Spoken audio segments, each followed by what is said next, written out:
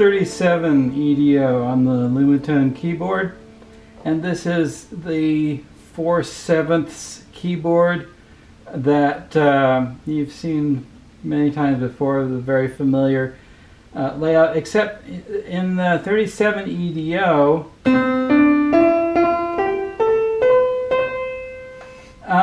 this diatonic scale is almost like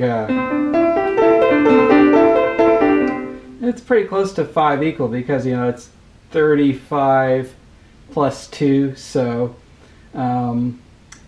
these notes are one step apart actually, between E and F, and also between B and C, and so you end up with a lot of unusual placements for, you know, notes like the major third, which is up there, you know, so it's actually 2 steps down. One thing that's nice about this 4/7 layout is that you can go up a step at a time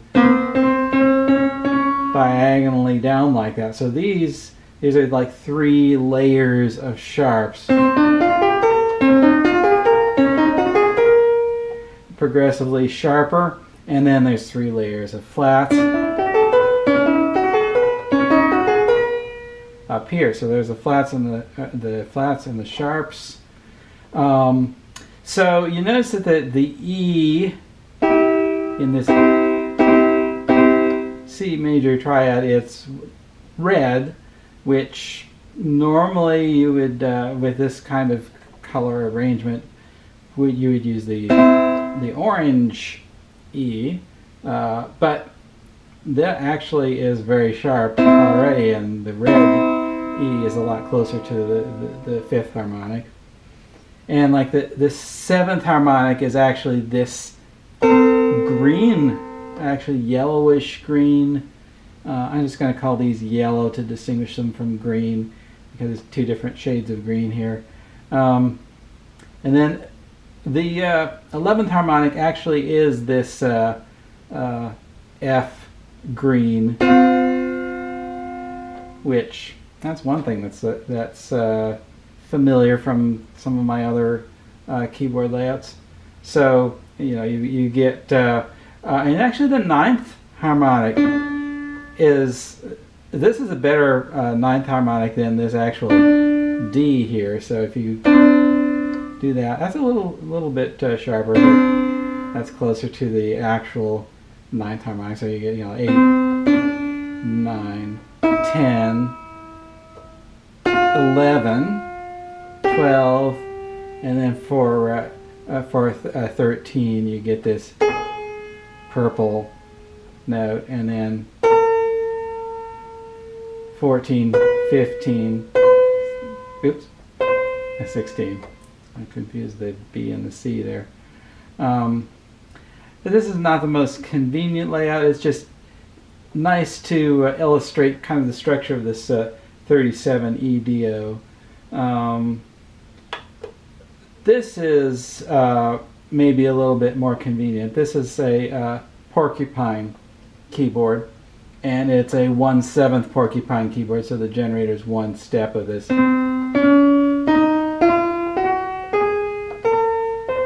And so the octave is 7, and the generator is just 1 step of that.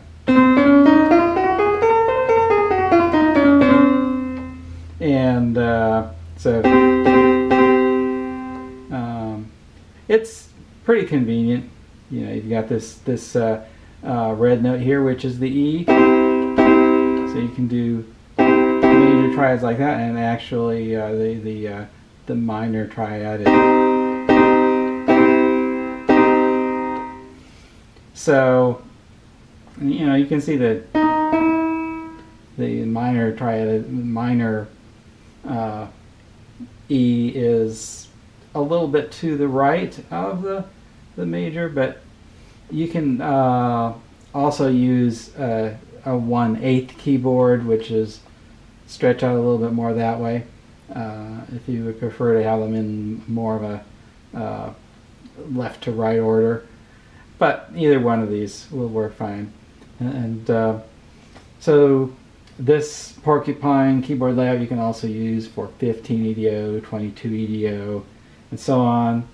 And here's another very useful keyboard layout. This one has what looks like the diatonic scale in these kind of staggered rows like this, and the generator of this temperament is actually like a neutral third.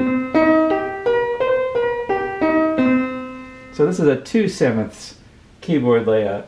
You might have seen something like this before, because this 24 EDO isomorphic keyboard that comes as one of the preset built-in keyboards on the Lumatone is also a 2/7 keyboard. So if you're familiar with that, a lot of the same sorts of patterns will carry over to this arrangement. Obviously, you've got more space between these octaves, because the 37 is a little bit more notes than 22. But you might try that if you're familiar with the 24 ET layout. And there's a couple others that I've tried out. This one is kind of an unusual keyboard layout. It is actually I believe a 5/6 keyboard. Yeah.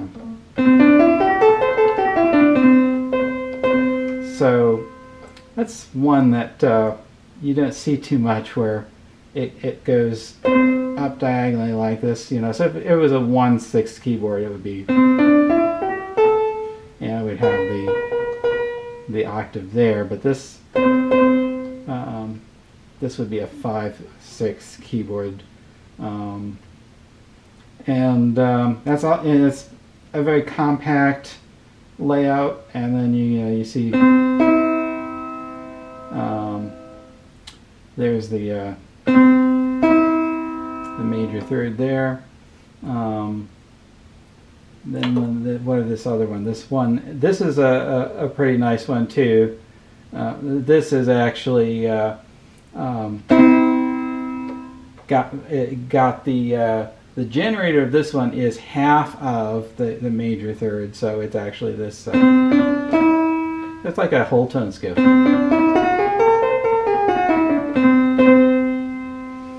And this temperament is called Hemi-Wurstschmidt, because it is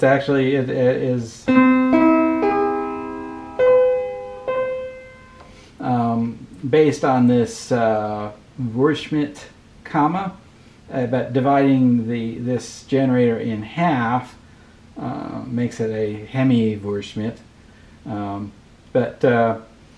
Yeah, it's pretty convenient for like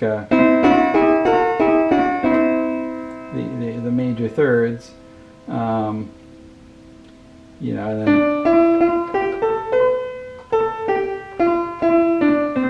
yeah, this is almost the diatonic scale, but so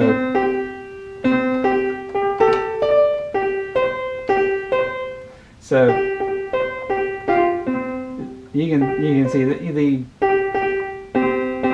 the fifths are a little bit out of the way. If you use a lot of thirds,